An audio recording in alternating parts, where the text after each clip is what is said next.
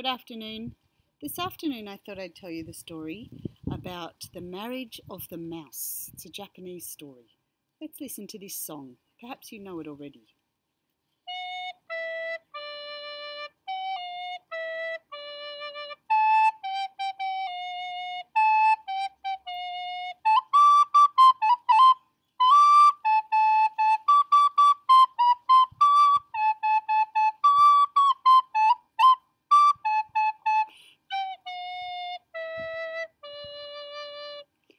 Do you know that song? I bet you do. Three Blind Mice. It's a very famous song. This afternoon's story is about the marriage of the mouse. A long time ago, there lived a family of mice in Japan. There was a father mouse called Nezumi no Otou-san and Nezumi no Okaa-san. And the Nezumi no Otou-san, the dad, was so proud of his daughter that he thought she was the most beautiful mouse in all of Japan. She was just so sweet and pretty that he could not imagine his life at home without her. But as this daughter grew older, her mother sensed, her Okaa-san sensed, that her daughter would soon be time to get married. Otou-san was absolutely disbelieving and threw himself on the floor in a rage. After much calm talking from Okaa-san, he reluctantly agreed that their daughter may want to marry, but she would have to have the best husband in the world. Certainly not any ordinary Nezumi next door.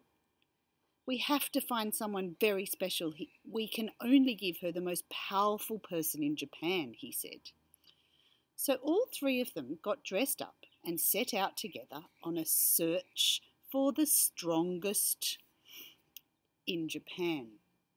Their first choice was the all-powerful Ohi-sama. Could you say it with me? Ohi-sama. This means the sun. They reached a point on the mountain where they could call out to Ohi-sama. Ohi-sama, look at our daughter. She's so beautiful. We wish to give her to you as your bride. Ohi-sama was happy to be asked, but had to say he was not the most powerful. That would be someone else called Kumo-san. Ohi-sama would like to shine on the earth, but when Kumo-san comes along, Mr. Ohi-sama can do nothing at all.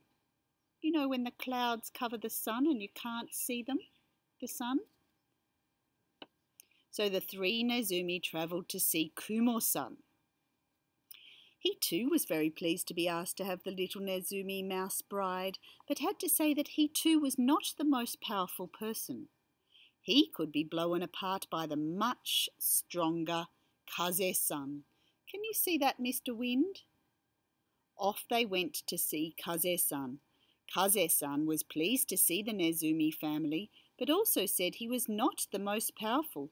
He could blow and blow, but when he came across Kabe-san, he could do nothing. Can you see who Kabe-san is? There he is, Mr. Kabe-san. Can you see what he might be? The wall. Well, they took their daughter to see Kabe-san, and he was kind and comforting, but had to say that although he could stand in a strong and square way, when a little mouse or Nezumi nibbles at him, he can do nothing. And so the mouse family had gone all this long way only to find that the most powerful and suitable person for their musume, their daughter, to marry was actually a mouse. And their daughter realised that she would indeed be very happy to spend her life with the mouse next door, a very strong mouse who only just the other day had chewed a hole in the wall of their very own house. Immediately, plans went ahead for a wedding, clothes were made, guests were invited, and a banquet was prepared, and they all had a wonderful day. The bride and the groom took good care of Otosan and Okasan Nezumi. They had many children and lived happily ever after. Can you see that mouse wedding there? There they are. So happy. Sayonara. I'll see you in the next lesson.